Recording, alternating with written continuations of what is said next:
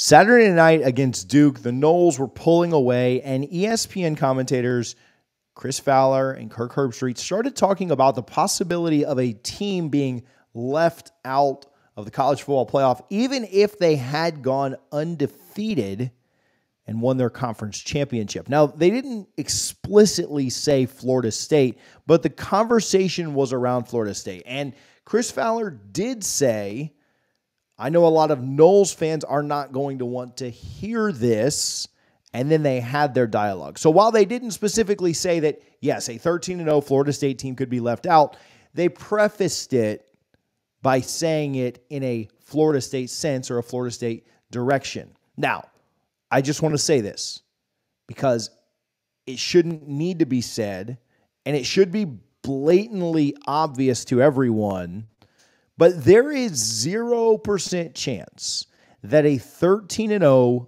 undefeated Florida State Seminoles football team, ACC champion Seminoles football team, is going to be left out of the 4-team college football playoff this year. Now, don't click out of the video because that was the punchline. That was what you should save for the very end. We gave you the goods, we gave you the scoop early, so stick around while we talk about it. But they said that there was a chance, and then Herbstreit's justification for it or thoughts around it didn't really line up very well because when he gave his example, he talked about an undefeated Big Ten, an undefeated Pac-12, an undefeated SEC, an undefeated ACC, and then a one-loss potential Oklahoma-Texas winner. Obviously, Oklahoma could win out, but he mentioned just the winner of Oklahoma-Texas, which if that was Texas in a rematch, they certainly would have that one loss. But all of that aside, let's say that it's an undefeated Oklahoma, undefeated Big Ten champ, undefeated Georgia, undefeated Florida State, and undefeated Washington. Could the Noles be the 5th team out in that scenario? The answer is absolutely freaking not. There is 0 chance when you look at these teams and their resumes that the Noles would get left out at that point.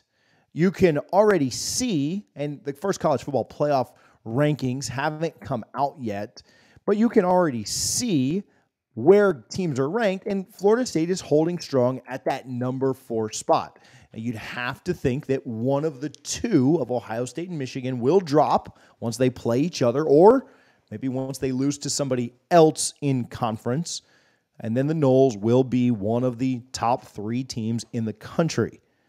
You also could have just looked at yesterday's results and maybe taken a little bit of an indication from that, where Oklahoma struggled with a very underperforming UCF team at home that was in Norman and barely got away with a win against the Knights.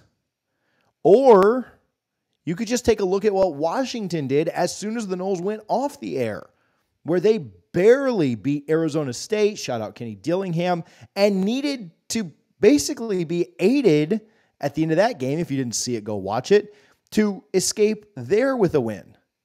And so while the Noles were going off and covering the spread and beating a top 15 team by 18 points, scoring 31-3 after the Duke Blue Devils took a 10-point lead, if you didn't see all of that, you might be confused how a 1-score win against 1-win Arizona State or a 2-point win against 3-win UCF could even be compared to those two things. Now, I'll give Fowler and Kirk a little bit of credit. They couldn't have seen in the future and seen that Washington was going to struggle with Arizona State. But even if all of these teams finish undefeated, Florida State has the trump card. Number one, because right now, Florida State is struggling to beat top 15 teams by almost 20 points, because they're struggling because they beat a Syracuse team that came in at 4-2 by 40. They're struggling because they're blowing teams like Virginia Tech out of the water. A little bit of a credit to Herbstreit. He did mention the LSU game and said that ultimately Florida State did have the trump card, and that LSU win to him is something that Florida State will keep in their back pocket, and that will be their trump card when it all comes down to it. But did you see the All-State playoff predictor percentages? This was what really kind of made me crazy. 43% to get in as an undefeated team. And again, Maybe this was made earlier in the day, and I certainly don't expect them to have been able to predict the future and know that Washington was going to struggle with a pretty rough Arizona State team.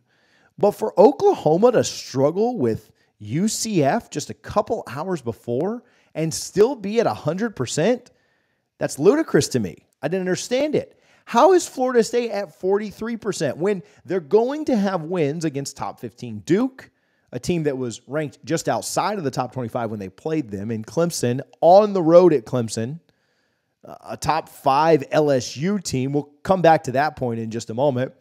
A surging Gators squad that right now in the AP poll is ranked 26th. They're the first team that's also receiving votes. Florida State goes on the road and beats them in the Swamp. And then probably another top 20-ish team in the ACC championship. Is that going to be Louisville? They play Duke this weekend. Is that going to be a rematch with Duke? Is that going to be UNC? Do they figure things out and pull things together? Florida State's not beating all of those teams and then having a 43% chance to make it. Now, all of this ignores the fact that the chances of all of those teams that we just mentioned running the table are incredibly slim. Florida State's got about a 70% chance to run the table the rest of the way in their games, maybe closer to 80 if I just looked at the numbers, right? Michigan, Ohio State, one of those teams should go undefeated. Georgia, I don't know that they're a lock without Brock Bowers. And the way that Washington played last night, I could see them dropping a few games. And so it probably all ends up working itself out. But on a Florida State broadcast where you have basically spent the entire night crapping on them for not setting the edge or not getting up for this Duke team or playing this, that, the other, to basically insult Noles fans by saying they have a 43% chance to make the playoff if they go 13-0, was asinine. And I just didn't understand the reason for it.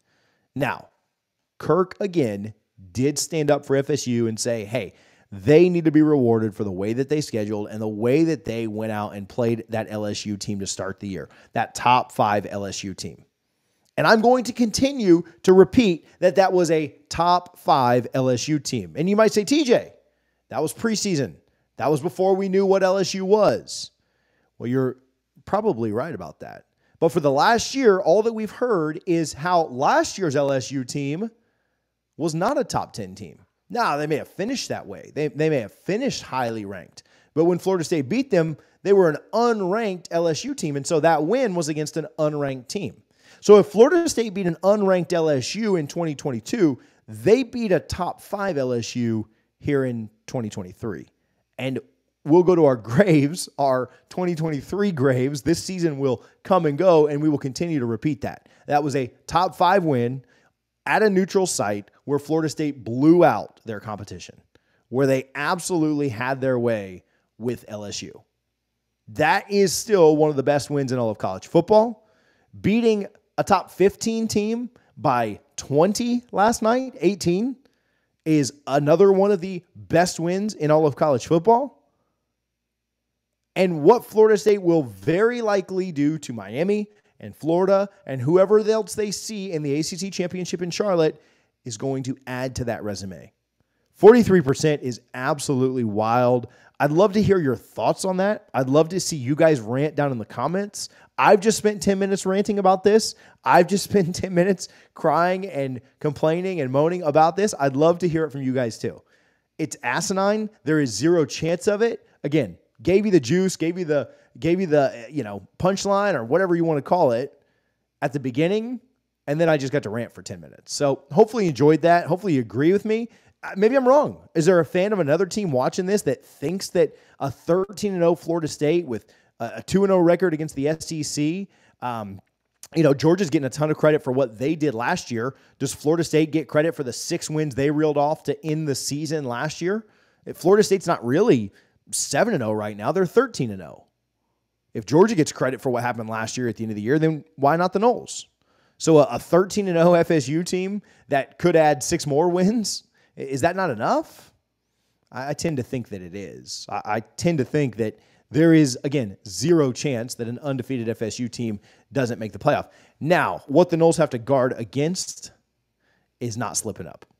Because if they slip up to Wake, Duke, Miami, Florida, anyone, every word that comes out will be, we told you they weren't that good. We told you they couldn't make it. We told you they weren't the team they thought they were. Florida State did a great job responding last night against Duke. We broke that game down. We talked about how Florida State used their depth, got into the fourth quarter, and won that game. You can watch that. You can check out that recap by clicking right here. If you want to see me go in on the refs and the ACC and ESPN and ABC, you can click this video right here.